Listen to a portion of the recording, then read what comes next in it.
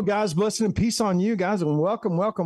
It is March the 27th here in the year 2024. I'm Troy Brewer, and I nearly said Troy Frewer. Yeah, I forgot who I was for a minute. Working through some technical difficulties, a little bit stressful. I've got it, though. I'm here. Guys, blessing and peace on you. Welcome, guys, to this episode of The Pulse. And today I'm going to be talking to you a little bit about the bridge collapse. And I'm actually going to be asking my guest about that here within the next few minutes, because Alan DiDio is going to be joining me. And he's going to be joining me from parts unknown in the backwoods of some hillbilly part of America. I'm coming to you from the very cosmopolitan area of Glen Rose, Texas. And I'm happy that you guys are joining me here today. I see that there's lots of people from all over the planet that are joining us right now. And I want to say hello to Sarah Spencer and Pablo. How in the world you are? Mona, it's good to see you. Sherry Morgan, Robin Day, Debbie Smith, Tanya Gaston. My goodness.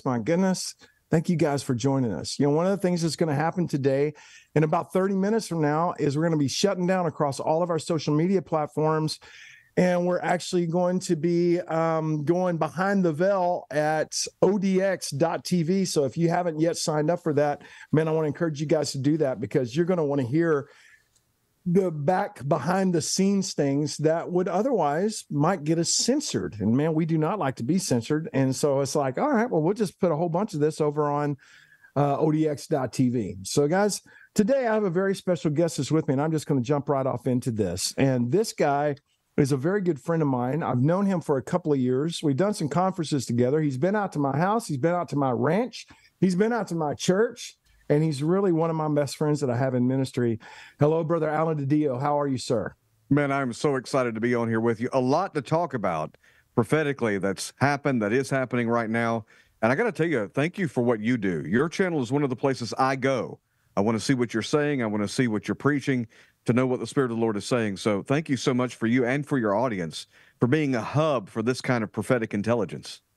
Well, thanks, man. Well, thank you. You know, actually, man, you're the one that taught me into it. So I want to give you credit where credit is due. You've really coached me a lot here over the past couple of years, and you've really been a good friend of me, and you've helped me out a whole lot, Brother Alan. And man, your encounter today stuff is craziness. And man, you're just killing it, and your team is killing it, and you guys are blowing it out of the water. And I'm just so grateful for you. So thank you so much, man. Well, thank you. We feel the same way. The excellence in which you and your team operate. Everyone watching needs to know that when you sow into this ministry, they are squeezing every soul they possibly can out of every single penny to get lives changed through the power of the Word of God and through all the messages that are being preached through this ministry and the lives that are being changed. So thank you again. Well, so you know, I just got back from South Africa and from Uganda and from Qatar the day before yesterday. How'd it go? Know about that trip? Yeah. Oh man, it was good. It was crazy good. Man, we got to see our latest rescued kids, and man, oh gosh, Alan, there's this 15-year-old little girl that I love so much, and she spent about a half a day with me, and she has a 1-year-old baby, and we rescued her. And our teams there are just so amazing. I'm like still on the other side of the world as far as my jet lag goes, but wow. I'm actually just blown away. I'm actually just absolutely blown away at the effectiveness of our teams over there, how hard they work, and the difference that we're making. I saw all of our baby rescue homes, and then this other crazy cool thing happened. I announced it yesterday here, and told everybody I got together with some big-time military guys and some security teams that I work with that travel with me all over the world, and they do security for me. And they're doing a special operation in an African nation that I cannot mention yet. And a specific group of Islamic terrorists went into this part of the world, and they surrounded an entire village. They murdered hundreds and hundreds of people, and then he hauled off over 500 women and children into Islamic slavery. And we are working hard, literally, with military teams and with hostage negotiation teams and with all kinds of different ways to see how many of those 500 people that we can actually get back. Do you know anything about that? Have I talked to you about that yet? I think we've talked about it briefly, but it's amazing to me the connections that you have and that you must have in order to accomplish the work that you're doing. That's why I wanted to hear what you had to say about the bridge collapse, because you have so many connections with people deep within intelligence, and you're so familiar with a lot of these security operations. I was interested to know what you've been hearing about this bridge collapse.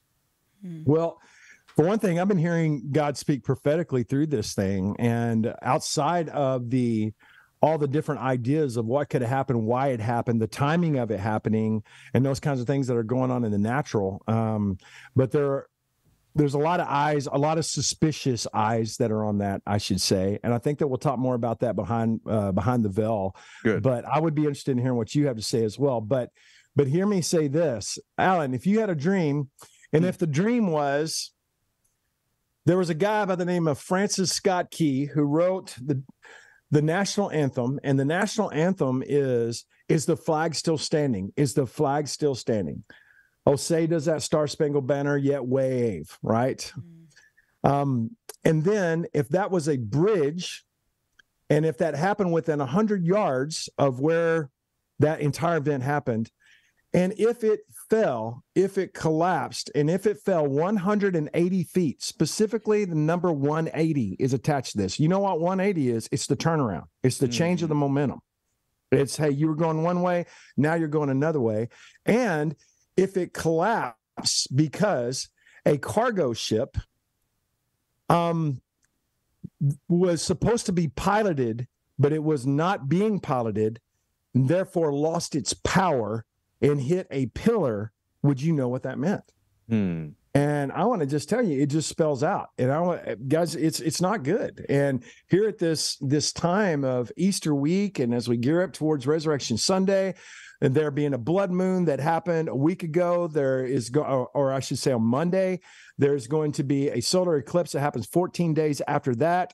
And then as on the same exact day as we enter into sunrise, we go into the first of Nisan, which is Passover. And then right smack dab in the middle of all that is the day that we celebrate the resurrection of the Lord Jesus Christ. And in the midst of this, we have this tremendous event where God said, okay, if you're going to pay attention to all this, what is this? And I want to tell you, it speaks highly. It is such a prophetic voice of this is what happens when you are no longer piloted, when there's no longer a pilot ship. And you know what's going to happen? You lose your power and you hit the pillar. Hitting a pillar is a really big prophetic symbol. You know, Princess Diana hit a pillar, and she hit the 13th pillar in a tunnel that is 666 feet long, and the speedometer was stuck on the number 120. And she had just left royalty to marry an Egyptian. I mean, if that was a dream, what would it mean? I mean, the prophetic type is so profound to me. And this is the same type picture, and it is disastrous and it is tragic. And I want to tell you, man, the church had better get really good at being the church, because America cannot make it without the church. Yeah, it's time to wake up. I'm so glad behind the veil we can talk about this, because it really is an urgent wake-up call for the body of Christ right now, and we need to be paying attention. We sure do. So, guys, if you're not a part of Stage 2 or a Stage 3 or a lifetime participant at odx.tv, guys, you're going to miss out on this talk that we're going to have. And this guy is one of the best persons to talk to on the planet Earth. I'm telling you, he is a 50-pound head. He's smart. Now, look, he's not much to look at, but he's brilliant. The brother is brilliant. And so anyway, and he's actually a really good friend of mine. We're going to have a good time once we do that. I also want to say that I was talking about this special event, the special rescue, Brother Alan, that we're doing in Africa. And we're trying to raise a bunch of money for this thing. And guys, honestly, Brother Alan, like, how much is it going to cost? I don't know.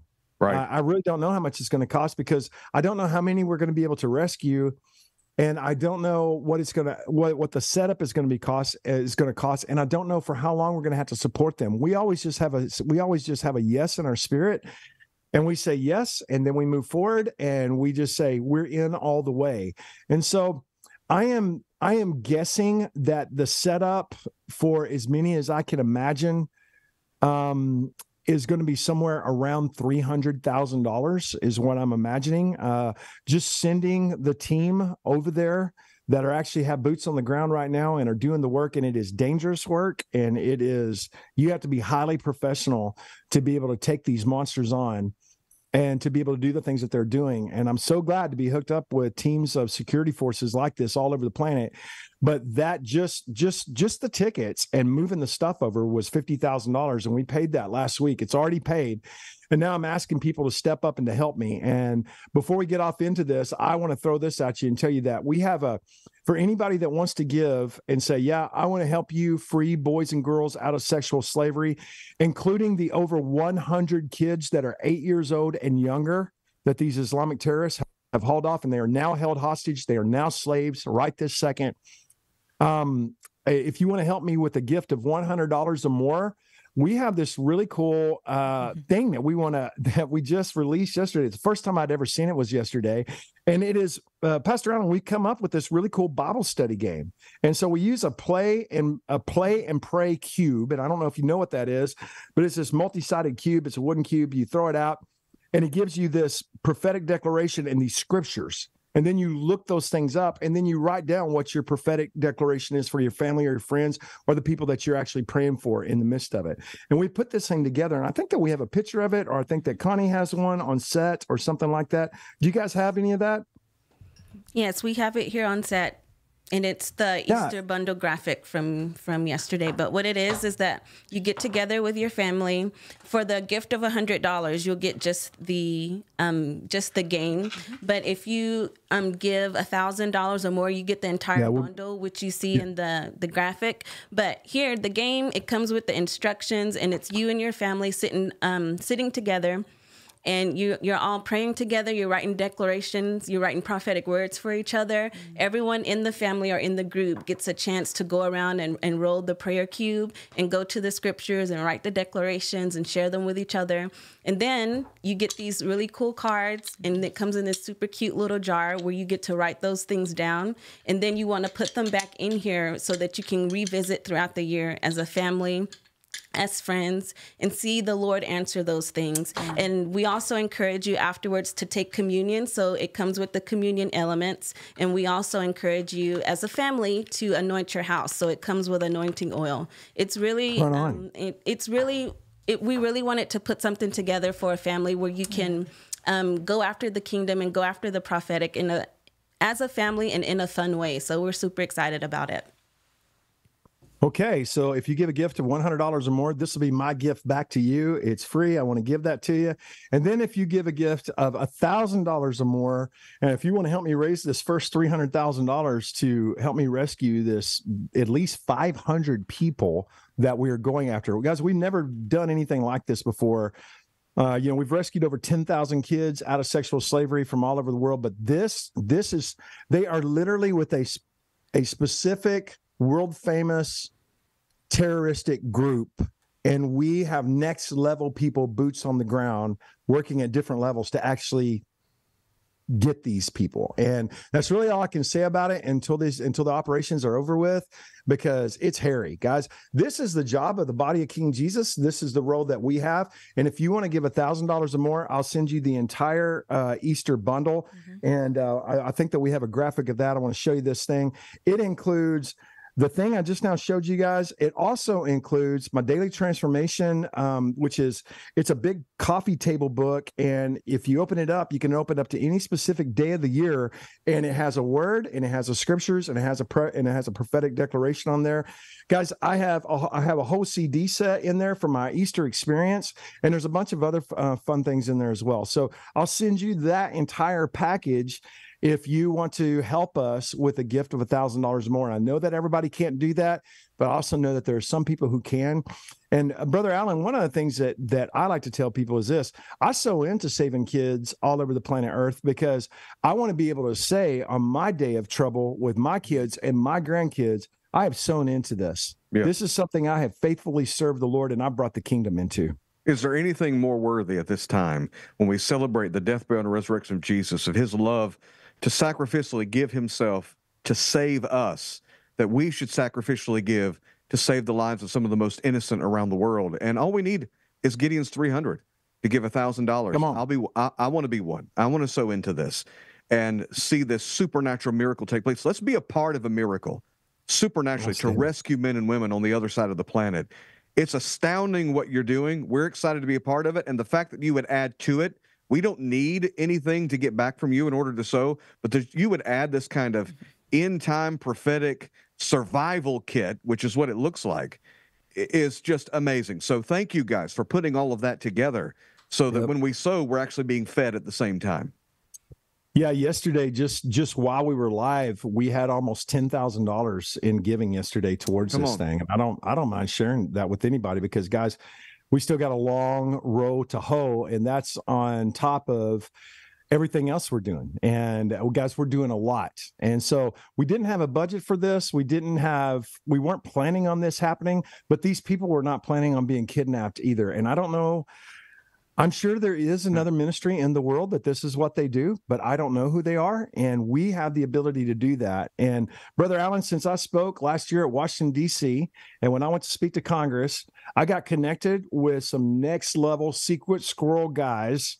And we're doing things all over the world that we've always wanted to do, but we didn't have the expertise or the manpower to know how to do it. And now, brother, we're able to do it. And Jesus has brought that to us. So let's use it and let's free these are Christian people who have been kidnapped by Islamic terrorists. And if we're not coming, I don't know that anybody else in the world is. They're right now. They're praying. They're praying for deliverance. That's right. Let's be the answer to their prayer. And all of these supernatural connections that you've made amount to nothing if we can't pay for it, if we can't fund it. And so I'm thrilled to hear that you're doing this. I'm thrilled to partner with it. I wonder how many in the comments say, yes, I'm going to do something to help, because I can tell you how much it's going to cost. It's going to cost every single person watching this right now obeying the Holy Spirit.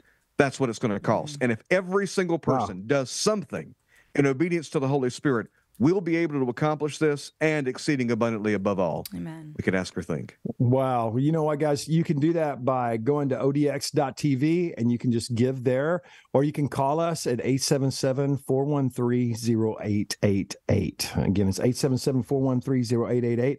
And thank you so much, Pastor Alan, man. I appreciate you doing that. I'm your good friend. You know what, Pastor Alan, I'm also going to send you one of my Hard Rock Johannesburg hats. How about that? Because I picked up a couple of those. Yeah, I figured you would, man. It's a cool hat. All right. Well, hey, man, let's talk about your book, because let me tell you, I took your book with me to Africa.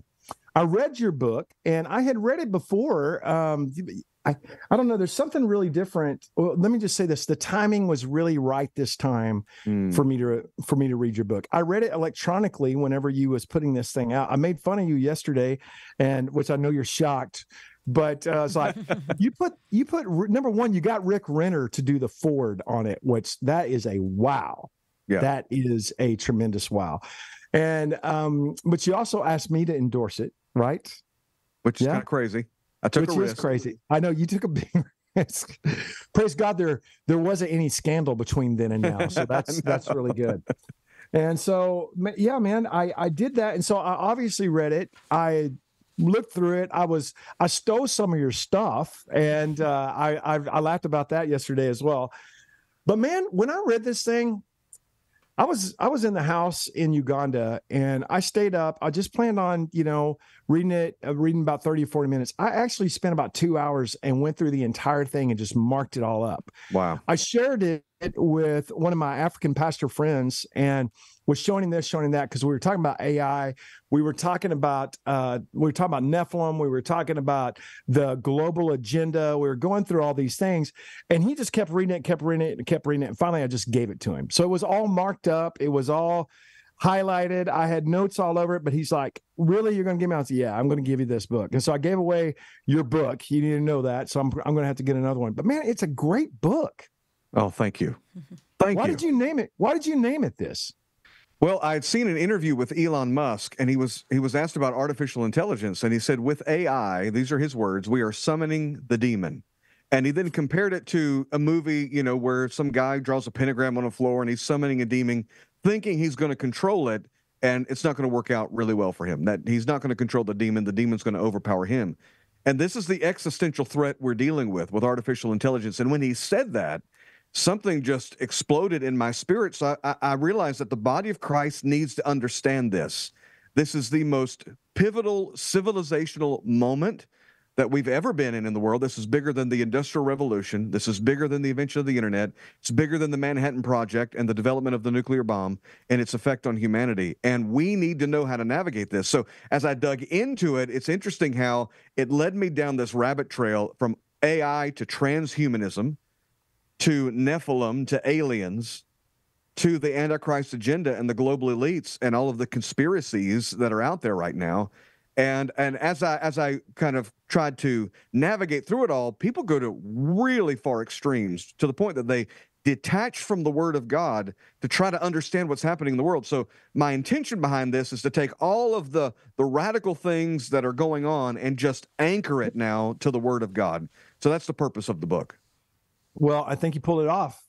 And no, thank you. Once I started going through there, I was like, you know what? The message is very clear. And I mean, to me, you know, number one, a title of a book, Summoning the Demon. And then what is your subtitle? It's AI, Nephilim, aliens, and the Antichrist. Yeah. Yeah, you didn't get near enough hate mail, so you decided just to stir it up a little bit. Yeah, and it's been wild. It's radical. This is but as we see what they're talking about in the Department of Defense, as we see these congressional hearings and what's happening in the news, we realize we can't laugh these things off any longer. We have to have a serious answer for these things scripturally. When you were talking about the congressional hearings, what specific congressional hearing are you referring to? Well, specifically in reference to non-human origin, technology, and entities of non-human origin, interdimensional beings, that there are now congressional hearings. Actually, in the appendix of the book, I have these hearings, these testimonies, word for word for people to go through and read what's being testified to before Congress. It's baffling. It's like you're reading The Outer Limits or something whenever you're reading through this. And it's actually happening. These, whether you believe in it or not, there are global elites out there who believe in it. They're talking about it in Congress. They're talking about it in the DOD, and we better know what they're saying because they're going to start making policy along these lines. That's right. Okay, well, listen, I know a little bit about that because the day that guy was testifying to Congress, a guy that's in the CIA, I'm trying to think what his name is. Rush. Do you remember what his name is? Yeah, it's Rush. That is his name, and that's a prophetic name. It means acceleration. So this whole thing is vamping up. This whole thing is speeding up. The day that I was there testifying to Congress on one end of the building, he was on the other end of the building. So our event, the whole summit against human trafficking was not covered at all. Very conveniently, because everybody was covering. I mean, I couldn't find nothing. I couldn't find nothing on the internet about it. I mean, we spent 2 days testifying to Congress, and there was nothing. There was nothing about it, about us talking about sexual trafficking, what's happening at the border, how that the border is open on purpose. Why do we not enforce the laws against pornography and against illegal trafficking into this nation? Why are we? I mean, we hammered it, man, for 2 full days, and all you could see was crickets across the media. But this dude was on there, and I actually ran into that guy in the hall. As I was coming down the hall, we actually passed each other, and I was like, that's the alien guy right there, right on. So, I've actually, I was there in the building on the day that he was actually testifying to Congress. How about that? And the two things are not unconnected. When we're talking about these craft, UAPs, and we're talking about human trafficking, from testimony from people in high levels of the military and some of these really deep into special operations, they're saying there is human trafficking taking place with this reverse engineered potentially technology that's being utilized to accomplish it. And for what purpose, one can only imagine. But it's interesting that those two things were happening at the same time because they're interrelated. So the point of your book is to say the church needs to know how to answer this. Yes. So if it's in the headlines that aliens are real, if it's in the headlines, and if it is a present reality that, or at least there's something presenting itself as an alien or whatever that is, right? If there is a headline that Nephilim is very real, that there is a very real DNA agenda, globalist agenda, that if you can go transsexual, you can go transhuman, and you can be transgressed against God Almighty and be of a bloodline, with the hope of this is to create a bloodline that is no longer redeemable, which I believe is exactly what the mark of the beast is going to do to human beings, is make human beings completely unredeemable. We know that when you receive the mark, you are no longer redeemable. And I think that's because it changes the very DNA of human beings from the seed of Adam to the seed of something else. And I think that now that I've said all that, how should the church respond to this? What is the response of the church? Well, when I release this book, it's fascinating the number of people who buy it for their friends and family who aren't believers, but who are interested in either AI, artificial intelligence, or they're interested in aliens or UAPs, UFOs, because there's a gospel presentation consistently throughout the book for those people. So one of the reasons why we need to be interested in this is because the world is. And we have a more interesting narrative. I think the world has been lying well, and we've been telling the truth badly. Our story, the biblical narrative, is far more fascinating than anything the X-Files has ever put out. Our story from Genesis chapter 6 all the way through Daniel chapter 2 into Revelation chapter 13, it's a far more interesting narrative than anything J.J. Abrams has ever put out. And so we need to quit acting like we don't have an interesting story. The truth of the matter is there are interdimensional beings. Again, it's very interesting that they've changed the terminology from aliens and extraterrestrial to non-human or interdimensional, because that is entirely biblical. We have no evidence of anything coming from outside of our system into this system, but we do have a lot of evidence of beings in Scripture who are non-human, non-terrestrial, interdimensional beings who are attempting to engage with humanity in very nefarious ways. And so I walk through, there's one of the chapters in the book where I walk through close encounters or demon possession, and I compare actual incidents of close encounters with aliens with the signs of demon possessions, and the similarities are startling. And so that's why we need to speak up about these things, because people are going to be deceived by it if we don't tell them what the Bible actually says. Well, I'll tell you what, not me. I was asked by some knucklehead in Seattle. I can't think of what his name is, but that's not narrowed it down in Seattle, brother. Knucklehead in Seattle. Exactly.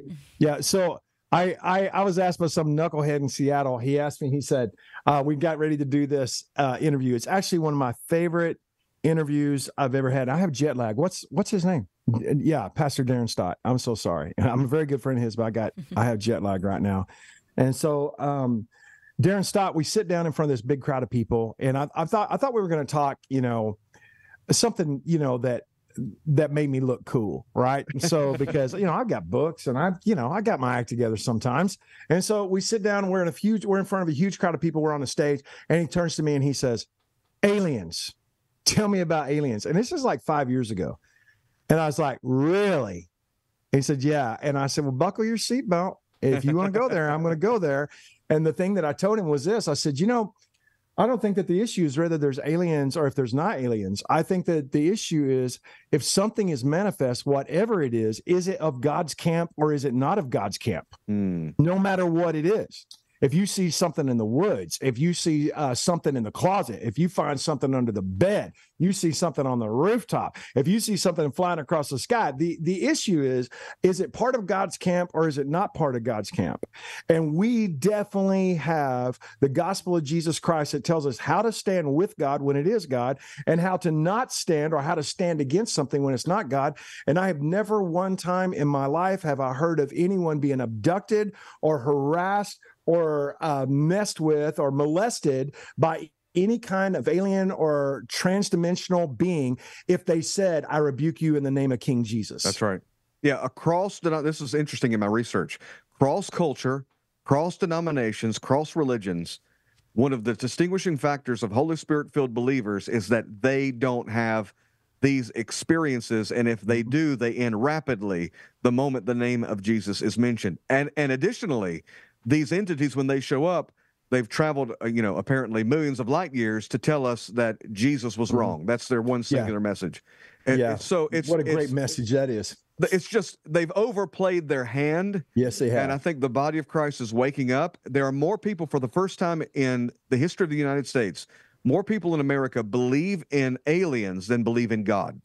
So this is why so the enemy is going to use that, right? He's going to show up as an angel of light to give birth to and rise to all these alien religions, many of which already exist. This includes evolution, atheism, but there'll be many more that rise in the coming years, and particularly with the eclipse. I don't know if I've mentioned this to you when I was talking with you about the eclipse, but traditionally around an eclipse, there is an explosion of these sightings and experiences around that time. Yep. That is exactly right, my friend. And, during this time right now, we need to be looking up, and we need to be looking for the imminent and the glorious return of the Lord Jesus Christ, and not be side-railed by the lies of these deceiving spirits that are being made manifest today with these tremendous global agendas that includes an up-and-coming Antichrist. Mm-hmm. And tell you what, I'm not going to be a part of that camp. Yeah, Project Bluebeam. There's a whole chapter in the book on Project Bluebeam, not just Project Blue Book, but Bluebeam, right. Which is a conspiracy theory. Again, we're running out of conspiracy theories at the rate they're coming true, which says that the global elites will use advanced technology to simulate either an Armageddon, a messianic coming, or an alien invasion in order mm-hmm. to galvanize humanity under one world religion, one world government, one language, one currency. And I don't think there's any doubt that they're working on, the technology is now in existence, and they're working on deploying it now. Wow. You know what? I wonder what they're going to do with the rapture of the church. I wonder what they're going to do with that. You can imagine what they'll do with that.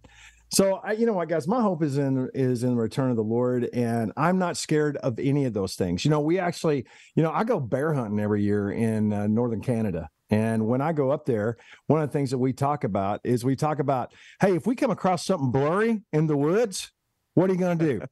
The first thing I'm going to do is I'm going to say, stop in the name of Jesus. And as soon as it freezes, I'm going to blast him. And I'm taking it to the taxidermist, and I'm going to do exactly what I would do with Goliath of Gath. I'm taking his head clean off, and I'm going to have it stuffed, and I'm going to put it next to my buffalo head inside my dadgum living room. I'm not going to live in fear of these things that I don't understand how all of that works. Here's what I do understand. Jesus Christ is King of Kings and Lord of Lords. He is resurrected from the dead. And there is a narrative, a biblical narrative, that this has always been going on. It continues to go on, so much so that the last army that rises up against Israel is like an orc army. It's like a hybrid. Yes. It's this crazy army, and everybody just kind of dismisses it and thinks that it's a metaphor somehow. And then they also think that when the bottomless pit is opened up, and whenever these beings come up out of the ground mm-hmm. and they start going after and tormenting those who have received the mark, they go, well, they're really not hybrids. They're really not this or whatever. No, you can take it literally. It's real, and it's happening. And so the people at CERN believe this. They believe this, and they believe that they can open a door. And so the body of Jesus is slowly catching up. And I want to tell you, man, your book is very instrumental in helping us do that. So I want to say thank you, brother. Well, thank you for being a Davidic anointing for this generation, because when we start to broach these issues, I often think of the children of Israel when they encountered Goliath. For many of them, as they cowered in fear, that was their first experience, first revelation of Nephilim. Mm-hmm. They had never seen anything like that, never heard of anything like that, even though it may have been talked about in the distance. Now they're facing it down, and they're cowering in fear. But there was somebody else who had a Davidic anointing who, when they saw that, something rose up within them that said, greater is he that is in me than he that is in the world. And they recognized I was born into the kingdom for such a time as this. And that's what I want the book to do, that when you go through it, you will not leave this book fearful. Something's going to rise up in you, and you're going to realize that you have an anointing. As much power and interesting things are going on in the enemy's camp, you have a greater power and a greater anointing. And I think you're gonna chew on lightning and spit thunder whenever you get a hold of the book. I agree. I've read it. I've actually read it twice. It's a great book, and it got me thinking about so many things. And so, hey, listen, it's time for us to go behind the veil, and we're actually a few minutes past that. So I want to say, yesterday I saw, Pastor Alan, that you had signed some books for me. Yes. And I think we have 5 of those books. Is that correct, Miss Connie? Yes. Yeah, so we have 5 of those books that's signed. And here's the deal, guys. I want to throw this out there and tell you this. If there is anybody there that you want to give, if you're going to be receiving that resurrection package from us that has all of those things, it has 3 of my books in there. It's got a full DVD set in there. It's got a CD set in it, and it also has our new Play and Pray game in it. You have those things. It has a communion elements. It's got anointing oil, just a free gift I want to give to you. If you will give to us $1,000 or more towards helping us save these boys and girls out of sexual trafficking. You know what? I'll also throw in the first 5 people. I will throw in Alan's book that has his signature. And Alan, I'm sure you don't mind this, but I went ahead and signed it too. Now, please. I didn't write it, but I just went ahead and signed it. I signed it next to my endorsement. I was going to say, did you sign it on the very first page? As soon as you open the book, Troy Brewer, how this works out. That is no lie. It is no lie. Man, when you open up his book, you open it up, the first page is me on there. You must have paid the publisher or something. Said, yeah, put me on there. Hey, man, payola still works with you, man. And I know I still owe you some money, but it's coming, I promise. So, guys, if you guys want to participate, yeah, don't hold your breath. Guys, call the number. Call 877-413-0888 and help me with this tremendous project of freeing as many as 500 children and young women that are now slaves in an African country. And guys, it is a next level operation. It's it is the biggest operation we've ever been a part of. Most of the kids that we rescue are single kids. Sometimes we've rescued 20 or 30 at a time, but never 500. And this opportunity came to me while I was in Africa. I know exactly what's going on over there, and it is horrific. And we have a chance to rescue people that are literal slaves. So, guys, just simply call 877-413-0888, or you can go to odx.tv. Friends, I'm going to go straight over to Behind the Veil, and we're going to move over there. So for all my friends that are watching across all of our social media platforms, we're about to finish the feed to you, and then we're going to remain for everybody that is on odx.tv. I have to remind everybody, guys, that I'm going to be preaching at Open Door Church tonight. I'm believing I'm still going to be awake. Hallelujah, in the name of King Jesus. But it'll be good. That's going to be tonight. And then tomorrow, I'm going to be in Ohio with Pastor Rod Parsley, and I'm going to be with his amazing team of people. And then I will be back here in time for church for our Resurrection Sunday experience at 9 o'clock and 11 o'clock. You don't want to miss it. Come out and be a part of that. So, Pastor Alan, will you hang on here for me, buddy? Looking forward to it. Okay, guys, let's go.